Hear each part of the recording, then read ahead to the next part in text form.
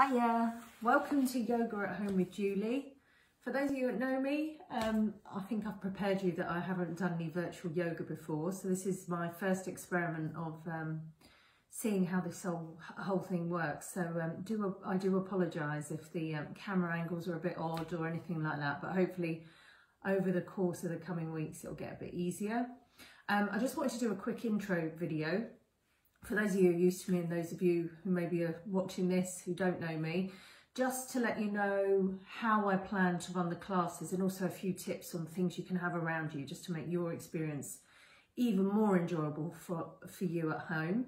So first thing is I'd recommend you find somewhere nice and quiet. Sounds obvious, but for me that's a biggie with having kids running around all the time. So having some peace and quiet and a space to be able to practice my yoga is really important for me.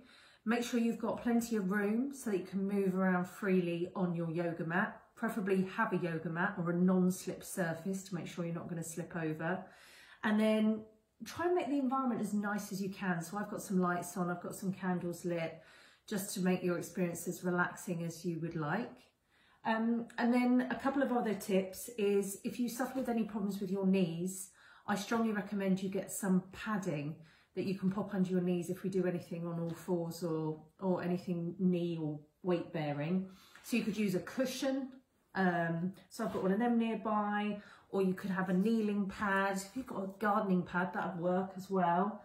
And then another thing we might work with is some belts. So I've got a yoga belt, but you don't need a yoga belt. You can just get a dressing gown rope or something like that. Just have something nearby that's nice and long that we might be able to use for some leg stretches or even arm stretches. And if you want to put on some relaxing music, that's great. I haven't quite worked out how to do that yet, but if I do, then I'll do that as well. So they are my top tips. The other thing to be mindful of is what I plan to do is put together some what I'd call vinyasa flow, some more advanced base yoga practices. For those of you who come to my 7:30 class, that'll be targeted at you. Each class will probably be about 30 minutes long. And then what I'll also do is a beginner's level class, which will be much more gentle. So if you want a longer practice, I recommend for those that are more advanced, you start with Vinyasa Flow and then you can switch to the more gentle, relaxing class. And then what I'll also do is a separate video for everybody, which can be relaxation. So you get a full 30 minutes of flow, then you can switch to a relaxation, so you can just lie down and chill out. Or you can go from Vinyasa Flow to nice gentle beginners and then relax. So you mix and match up what works for you, and hopefully we'll get some live yoga going next week as well. Namaste.